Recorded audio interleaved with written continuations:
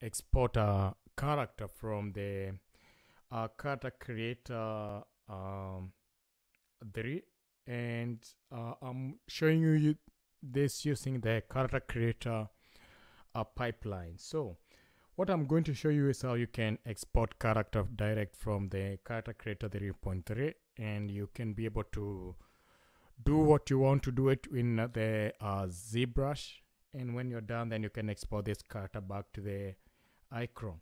So I have my character here, and this is the character that I'm going to use. And what I just want to do is that I want to go direct and export this character. So there are two ways. Either you can use this icon here.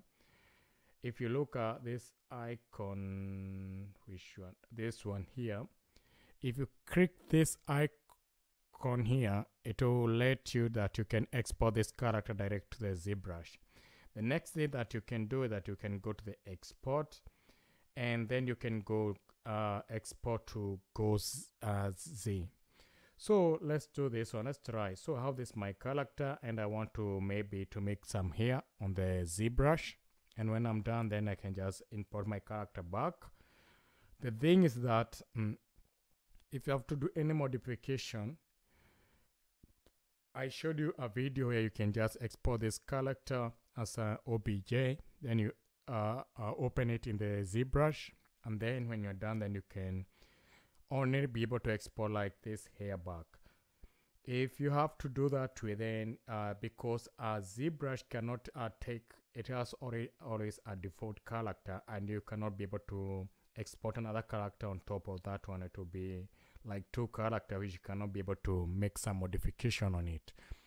So what I'm going to do is that I'm going to click this button here, goes it, and it is going here. Because I'm using a trial version right now, you can also download the trial version and you try it, or yeah, and then you just say okay to ask you which you want to do. So the thing I'm going to do is that I'm just going to say to export my character on an Apple. So I'm just go Z, and what I'm very sure is going to open my ZBrush, and let's say,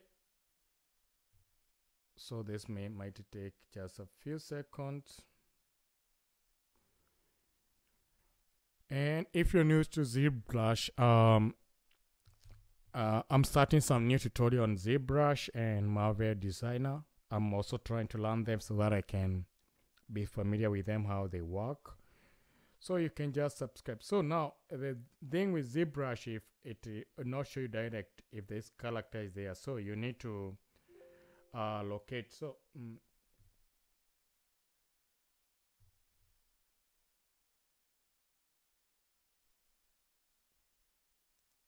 so let's say okay, and let's hide this one.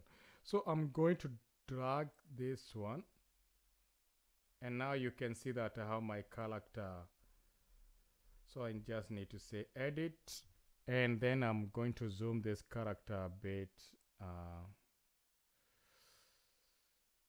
because he is here, but he is so big. So I'm going to look for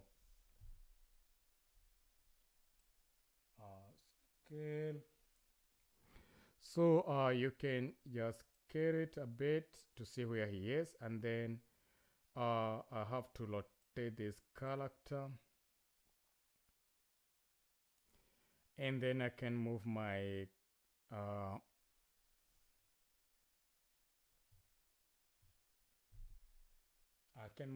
character down a bit to see him good. So now I have my character on the ZBrush. So let's say maybe I wanted to do some hair, and I'll just go in. So before I do anything, I just like to shade this material to something like, yeah, to the gray color. And then now if I want to make some hair, what I'm going to do is that the first thing I'm going to do is that I'm going to choose the brush that I'm going to use. Let me see,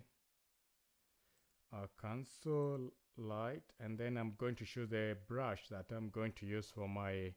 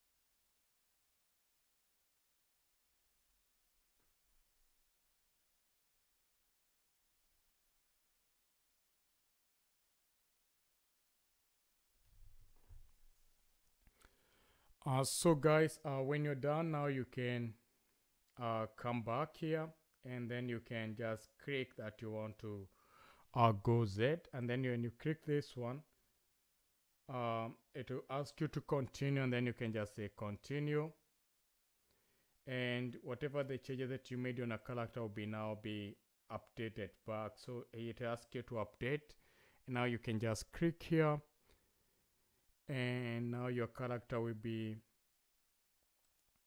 updated back to the character creator.